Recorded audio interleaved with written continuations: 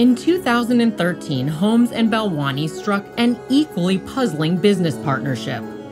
Theranos announced a major deal with drugstore giant Walgreens to deploy the device in its Palo Alto and Arizona stores, despite the device's design for home and doctor's office use. Under a $140 million contract, Walgreens would become the exclusive pharmacy to offer Theranos tests, and someday in more than 8,000 U.S. stores. Walgreens got enamored with the notion of putting one in every store so that you as a customer could come in and have your blood test done while you shop. In a carefully worded press release, the companies said consumers can now complete any clinician-directed lab test with as little as a few drops of blood, with results available in a matter of hours. It went on to say that blood samples would be drawn either from a tiny finger stick or a microsample using traditional methods. The Walgreens partnership made Holmes a darling of business and tech media. Her story catapulted to the covers of magazines and to the front pages of newspapers. Under Holmes and Balwani's management, in 2014, Theranos' funding spiked to $400 million. She was on every cover looking her Steve Jobs best. Everyone called her the next Steve Jobs, and it was just wonderful. I mean, I don't know a CEO who wouldn't kill to have that kind of positive publicity.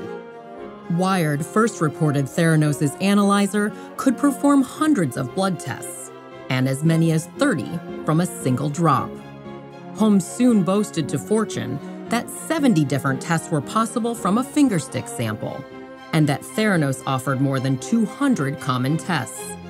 The bold claims elevated Holmes to her first cover feature. I was the editor, Tim was the story editor, and Roger Parloff was the writer. And we were excited about it. It sounded, just like everyone else said back then. I mean, this was like the next big thing, and there was a lot of enthusiasm about it and a lot of interest, certainly. It was already a good-sized company with 500 employees. It was represented by David Boies, who at that time was sort of the preeminent attorney in the country, and it had backing from Larry Ellison and Betsy DeVos. TechCrunch also interviewed Holmes in the peak of her company's ascent. This is the amount of blood that's needed to draw to do a test. A lot of private companies were getting a significant amount of funding, so I think valuations were just high across the board, and there was a sense, there was a lack of circumspection, I guess, around what was going on in the industry. Forbes followed suit, publishing a cover feature of its own.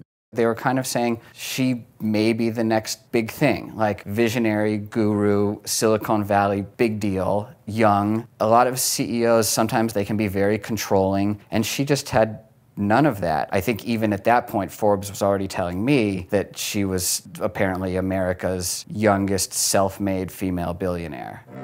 The coming out party lasted nearly 2 years, as Holmes purported to disrupt the multi-billion-dollar diagnostics industry dominated by companies like Quest, LabCorp, Siemens, and Abbott. Meanwhile, Walgreens customers relied on Theranos-branded tests, and the company's valuation soared to $9 billion. The company grew to more than 800 people on its payroll, including former Apple OS X developer Avi Tevanian, eventually asked to resign from the Theranos board, and chief scientist Ian Gibbons, a 30-year biochemistry expert who in 2013 took his life after receiving a subpoena to testify in the patent dispute with Holmes' former family friend. There's a little bit of irony in the photograph now. It's like the firehouse catching on fire. What you're seeing in that photograph, it's exactly what is not supposed to happen. By that time, U.S. attorneys say Holmes was peddling a fraud. The accusation was first waged in an October 2015 Wall Street Journal expose. Reporter John Carreyrou skewered Holmes' claims that her technology could accurately process hundreds of tests using the fingerstick technique. It really wasn't until John Carreyrou's story in the Wall Street Journal came out that we had any understanding that there was less here than met the eye. Whistleblowers who informed Carreyrou's reporting compounded the damage, claiming the analyzer returned enough false positive and false negative results that the company was forced to run all but one test on traditional equipment made by the very companies Holmes aimed to disrupt.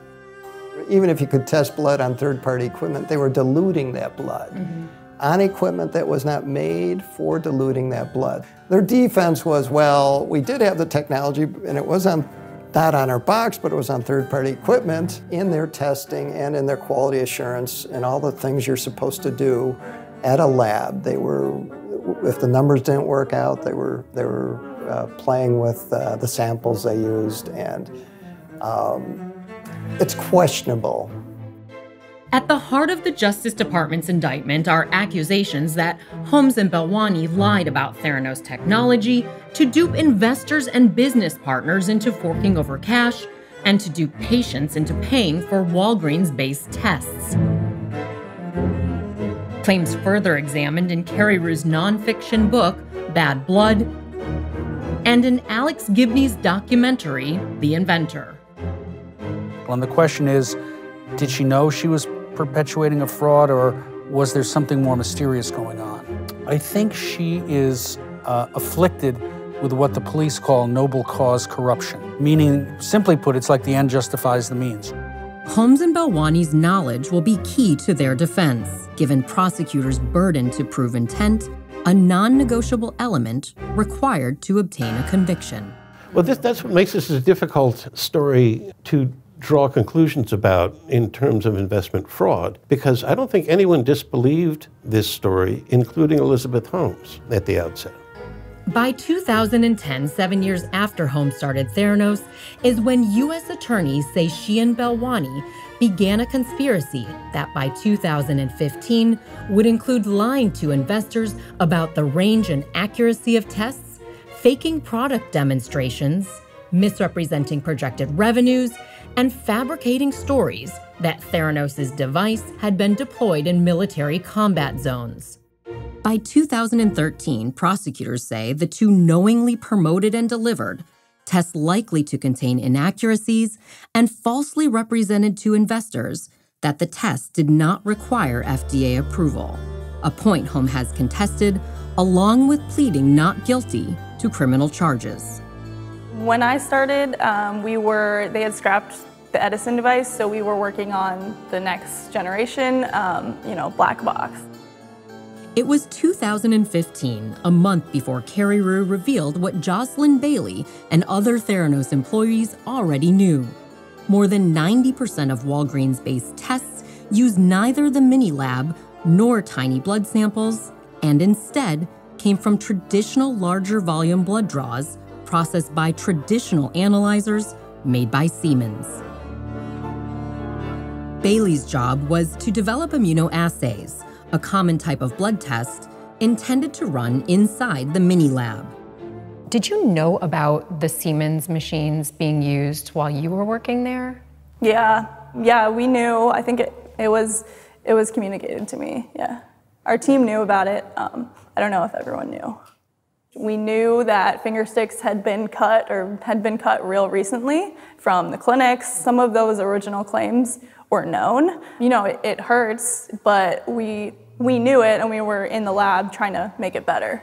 The revelations turned Fortune's cover story on its head. It became clear that they couldn't accomplish the tests that they wanted to using the Edison machine. Then, in fairly short order, it unraveled when some of the technicians blew the whistle on her. One whistleblower, Tyler Schultz, a Theranos employee and grandson to board member George Schultz, disclosed the shortcoming to the Wall Street Journal and filed a complaint with New York State's Department of Health, saying the company had manipulated proficiency testing, a process meant to promote test accuracy.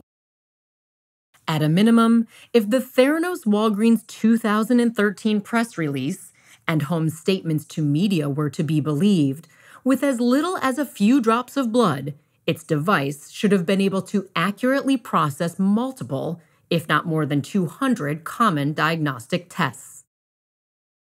Did it make you question the technology, or not necessarily? You definitely realize that 220 assays on a single drop of blood on the same machine that you developed, that's not feasible. And so you realize if their goal was to have it in all these wellness centers and have the price be cheap and all this kind of stuff, you understood why they were using these commercial analyzers. You didn't realize, I guess, the extent of how much they had pitched their own machine and how the public was understanding that everything was being done on our technology.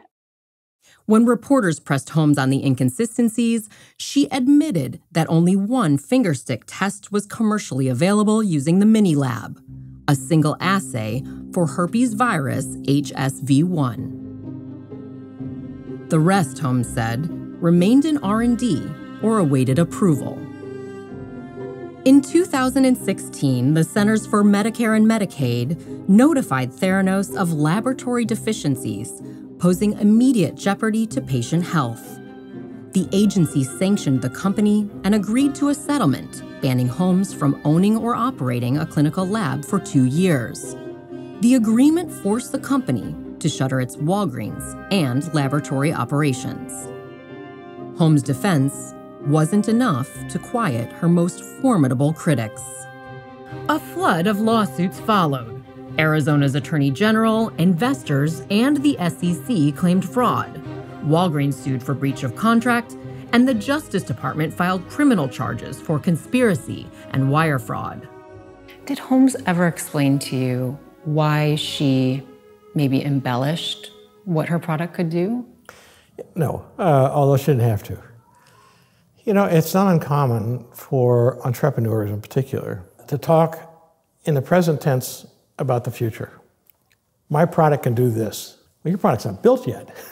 Your product is a bunch of concept. But nonetheless, the tendency is to say, my product can do this, or my service can unify people. But no, that's, I mean, it's a way of essentially describing a future vision. And Elizabeth was very good at that. Aside from the DOJ's criminal action and a civil suit filed by Theranos customers, Holmes settled the lawsuits out of court. The company paid Walgreens around $25 million to settle its breach of contract claim and separately agreed to pay nearly $5 million to Arizona customers. A $500,000 fine was paid to settle the SEC's claims of fraud. Among other stipulations, Holmes relinquished her controlling stake in Theranos and diverged from Balwani, who continued to defend the SEC's claims. Catherine said his clients recouped their investments. Still, most of the $900 million Holmes raised came from investors who took no legal action against her. So they all sort of circled the wagons around Theranos and didn't go after him. In fact, they did reach an agreement not to go after him early on. That overwhelming capitulation by the very investors who prosecutors say were victims of fraud begs closer examination of Silicon Valley's status quo and the contributing roles of the parties that power its big ideas. Hi everybody, Alexis Keenan here. Yahoo Finance wants to extend a huge thank you for watching our YouTube channel and to tell you that there's a lot more here that you can check out, including Yahoo Finance's very first documentary film, Valley of Hype. It's a deep dive into Silicon Valley's startup culture and the embattled biotech founder, Elizabeth Holmes. You can watch that right here starting August 30th, and don't forget to hit your subscribe button.